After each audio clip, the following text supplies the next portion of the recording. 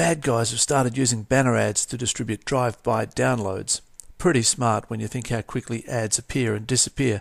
The ones you'll see here were redirecting innocent users to fake anti-spyware scanners all over the world simultaneously.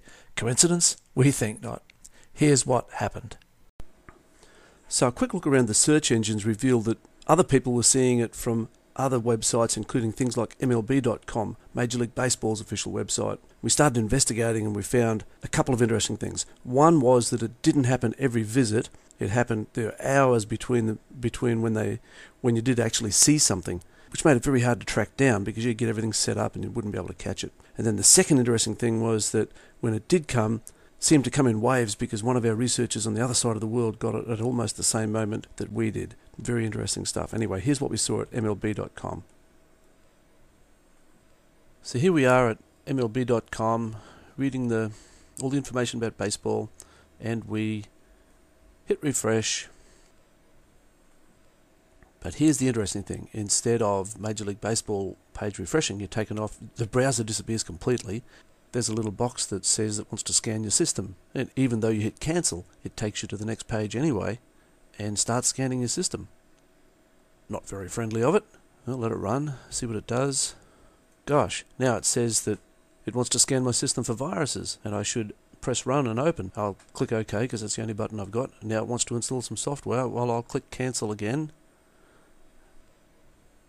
And it still pops up a message saying that my computer hasn't completed the virus scan, which I never asked for in the first place. And it really says, do you want to install Long Life PC? It's the recommended thing to do, but we'll click cancel again.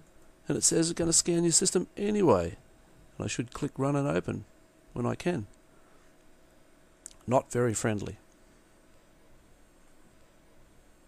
So then the question becomes, what happened? How did it get there? Well, it's pretty difficult to actually tell, but when you've got the protocol snapshots, you can look and you can see the sequence. And the sequence basically runs like this. MLB.mlb.com calls to add.doubleclick.net. At some point, add.doubleclick.net calls to newbieadguide.com. And then at some point, newbieadguide.com calls to fixthemnow.com. This is where the code seems to come from. And for some reason, fixthemnow.com calls to bsa.safetydownload.com, which downloads some GIFs to help make the pictures on the page.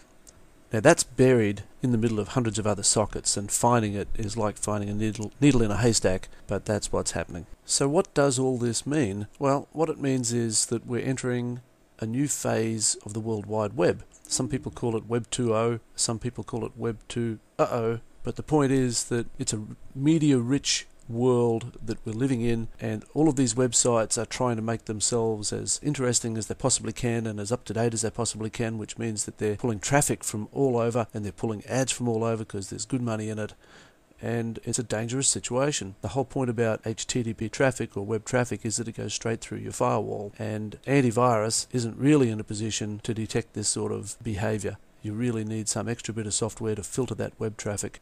And the other question is, when does it stop?